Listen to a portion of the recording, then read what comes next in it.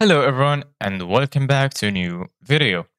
In this video, I'm gonna show you guys how you can fix DLL files missing on Windows 11. So if you guys have the same problem right now, just follow the steps that I'm gonna show you.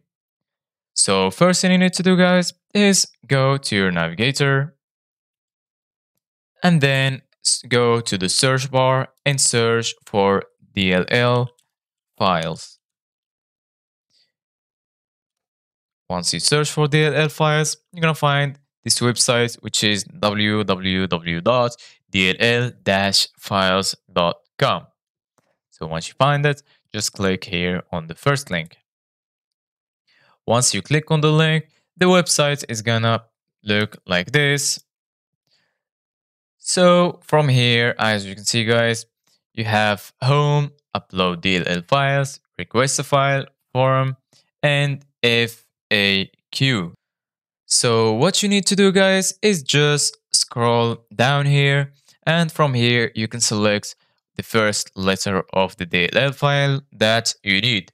So if the first letter starts with A, for example, just click on A, and then you're gonna find all of the DLL files that start with A.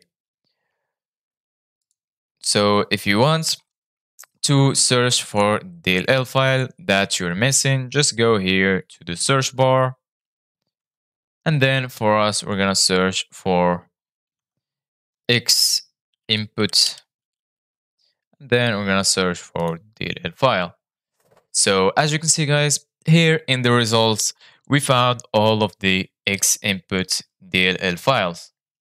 So what we need is this one. We're gonna click on it, and then as you can see, guys, this is the page. Just scroll down until you find download. From here, just download your DLL files and then wait a little bit. So as you can see, guys, your download will start. And now it's downloaded. So this is it, guys, for today's video. Thank you guys for watching. See you guys in the next video.